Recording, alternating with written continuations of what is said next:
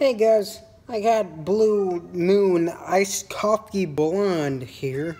It was in this 12 pack that had the mango one as well as the regular one.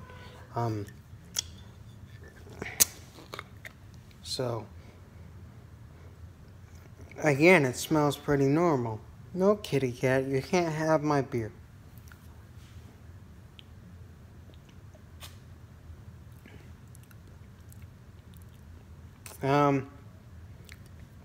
It tastes like Blue Moon, but there's like this bitter coffee flavor over it. Ugh. That's definitely kind of unpleasant. Yeah, it's not like that Starbucks thing I reviewed earlier. It's not like a subtle sweetness, or I didn't say subtle sweetness in that video, did I? I said it had an overbearing sweetness or something like that.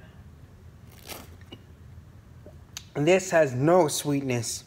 It's just beer and coffee.